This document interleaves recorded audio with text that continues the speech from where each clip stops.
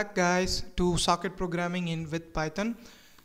So in the video actually na multiple clients handle பண்றத பத்தி சொல்லலாம்னு இருந்தேன். பட் அதுக்கு முன்னாடி நம்ம first of all ரெண்டு சாக்கெட்ஸ்க்கு நடுவுலயே எப்படி வந்து மியூச்சுவல் கனெக்ஷன் கிரியேட் பண்றது அப்படினு பார்க்க போறோம். மியூச்சுவல் கனெக்ஷன் தான் என்ன சென்ஸ் மீன் பண்றேன் அப்படினா ஒருத்தர் வந்து சென்ட் அண்ட் ரிசீவ் பண்ணனும், அதே மாதிரி இன்னொருத்தர் சென்ட் அண்ட் ரிசீவ் பண்ணனும். ரெண்டு பேரும் வந்து ரியல் டைம்ல சென்ட் அண்ட் ரிசீவ் பண்ணிக்கிட்டே இருக்க மாதிரி, அதாவது இன்ஃபினிட்டா நம்ம ஸ்டாப் பண்ற வரைக்கும் பண்ணிக்கிட்டே இருக்க மாதிரி பண்ண போறோம். இப்போ பல எக்ஸாம்பிள் நான் பார்த்தீங்க அப்படின்னா வந்து நம்மளோட கிளையண்ட் ஒரு இன்ஃபர்மேஷன் சென்ட் பண்ணுவார். அந்த இன்ஃபர்மேஷனை நம்ம ஹோஸ்ட் வாங்கிட்டு ஸ்டாப் பண்ணிடுவார். அவ்வளோதான், அதோட நிறுத்திடுவார் அதோட வேலையை. அவர் வந்து திருப்பி நம்ம வந்து ரிசீவ் பண்ணோம்னா திருப்பி ரிசீவ்னு கொடுத்துட்டு இருக்க முடியாது. ஓகேவா? அதுக்கு தான் எப்படி வந்து நம்ம அதை மாடல் பண்ணலாம், அதை எப்படி ஒரு இன்டராக்டிவான சேட் அப்ளிகேஷன் மாதிரி கொண்டு வரலாம் அப்படிங்கிற ஒரு லெவலாக பார்க்க போகிறோம். ஃபர்ஸ்ட் ஆஃப் ஆல் நம்ம வந்து ஒரு சாக்கெட்டை க்ரியேட் பண்ணக்கப்புறம் என்ன பண்ணுறோம், ஒரு கிளையண்ட்டுக்காக வெயிட் பண்ணுறோம். அது கண்டிப்பாக பண்ணணும். அப்புறம் அக்செப்ட் பண்ணணும். அக்செப்ட் பண்ணால் தான் நம்மளால் வந்து அந்த கிளையண்ட்டோட கனெக்ஷன் கொண்டு வர முடியும்.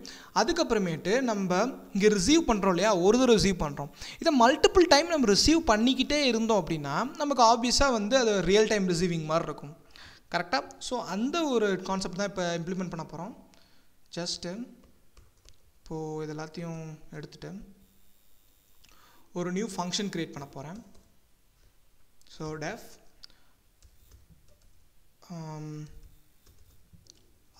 receive from client அப்படின்னு ஒரு ஃபங்க்ஷன் கொடுக்க போகிறேன்.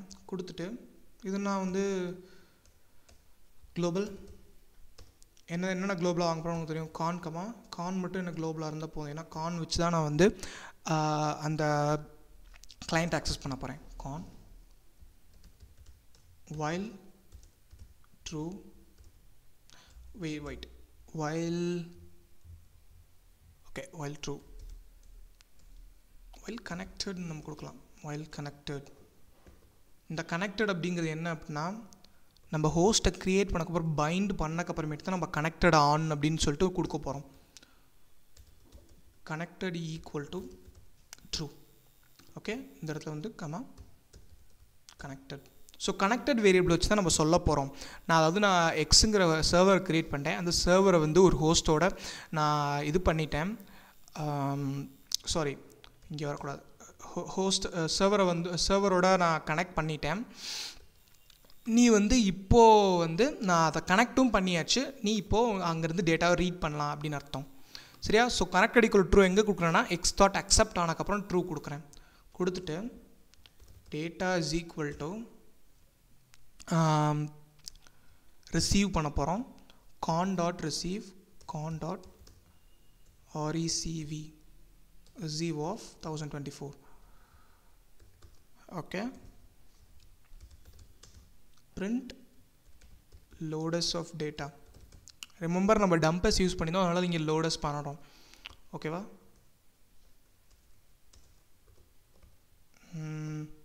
இந்த இடத்துல வந்து ஒரு மெசேஜ் கூட கொடுத்துரும். received from client loaders of data. Okay, so இப்போ கனெக்டட் ஈக்குவல் ட்ரூ கொடுத்துருக்கோம். அதுக்கப்புறம் நம்ம இந்த இடத்துல வந்து எக்ஸ்ட்ரா க்ளோஸ் கொடுக்க போகிறோம்.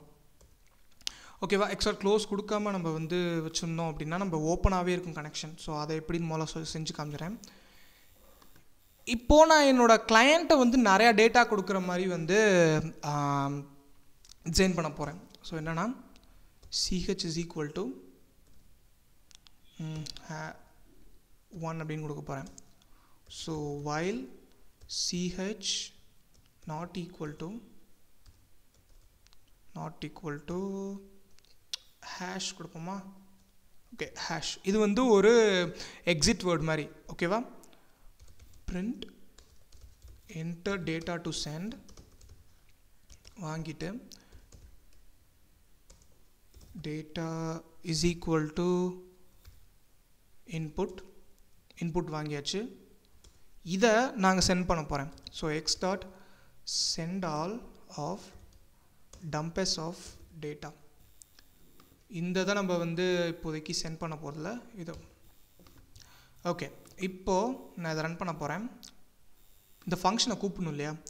ஸோ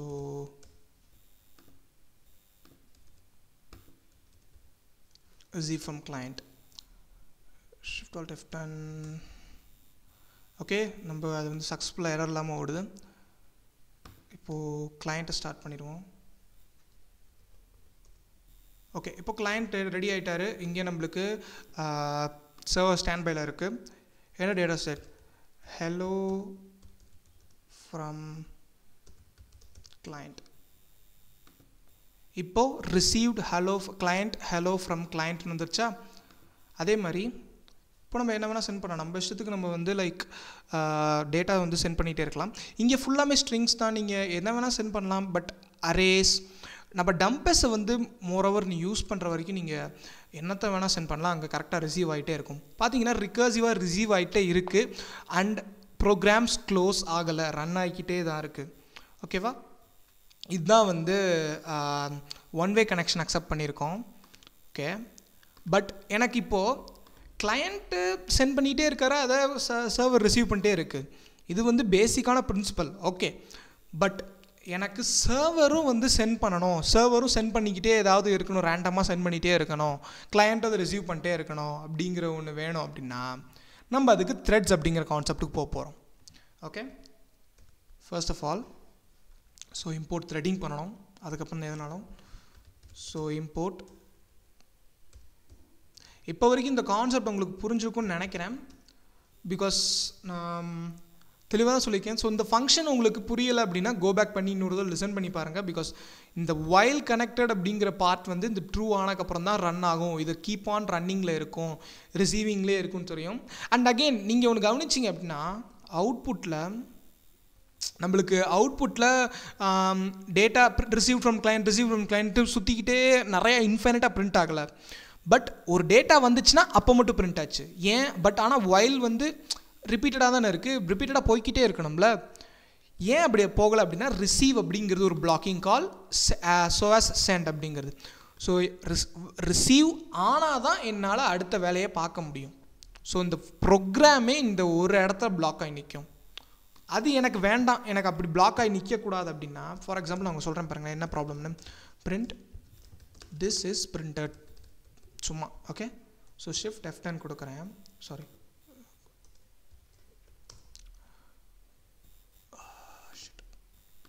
ஓகே இங்கே போயிட்டு இது கமெண்ட் பண்ணுவோம் ஸ்க்ராட்ச் 6 ரன் பண்ணலாம் அண்ட் தென் அகெயின்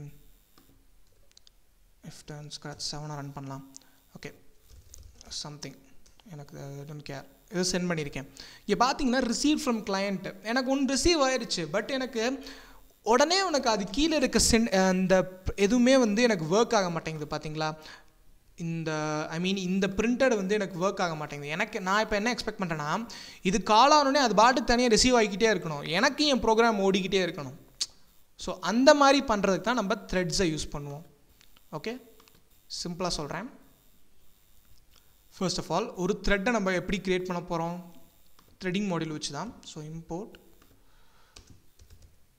த்ரெட்டிங் இங்கே வந்துட்டு t is equal to threading dot thread of target is equal to rec receive from client அவ்வளோதான் t dot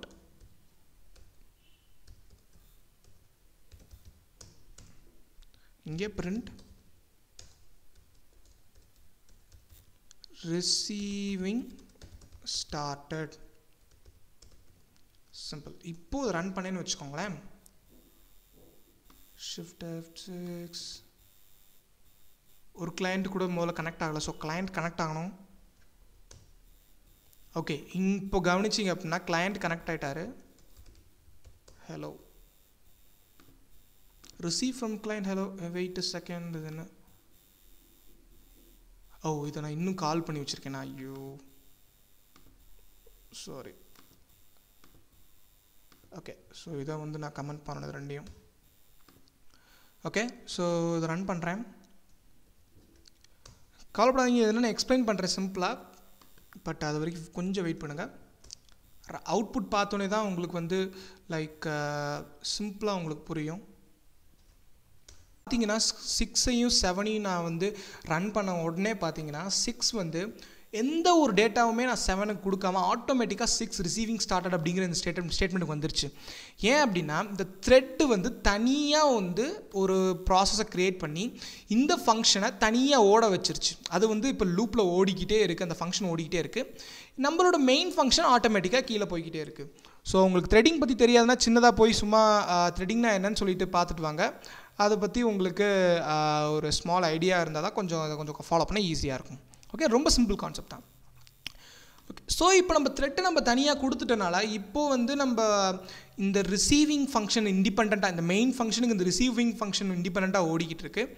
இப்போது நம்ம கிளையண்ட்லேருந்து வர டேட்டாவை நம்ம சைமல்டேனியஸாக வந்து வாங்கிக்கிட்டே இருக்கலாம். அதே நேரத்தில் இந்த மெயின் ஃபங்க்ஷன்லேயும் வேறு ஏதாவது ப்ராசஸ் பண்ணிக்கிட்டே இருக்கலாம். ஸோ இந்த ஒரு கான்செப்டை நான் வந்து இந்த வீடியோவில் சொல்லணும்னு நினச்சேன். இதுக்கப்புறமேட்டு எப்படி மல்டிபிள் கனெக்ஷன் வந்து அக்செப்ட் பண்ணுறது கிளையண்ட்ஸ்கிட்ட இருந்து அப்படின்னு சொல்லிட்டு, அப்புறம் இந்த மல்டிபிள் கனெக்ஷன்ட்ட எப்படி கிளையண்ட்ஸோட கம்யூனிகேட் பண்ணுறது அப்படின்னு முடிச்சிட்டோம் அப்படின்னா உங்களுக்கு ஒரு நல்ல ஒரு வாஸ்ட் அண்டர்ஸ்டாண்டிங் ஆஃப் சாக்கெட்ஸ் உங்களுக்கு கிடச்சிரும். அண்ட் தென் அந்த சாக்கெட்ஸ் யூஸ் பண்ணி லைக் அமேசிங் ப்ராஜெக்ட்ஸ் உங்களால் செய்ய முடியும். ஓகே, ஸோ நெக்ஸ்ட் வீடியோ வரைக்கும் வெயிட் பண்ணுங்கள். Until then see you, bye bye.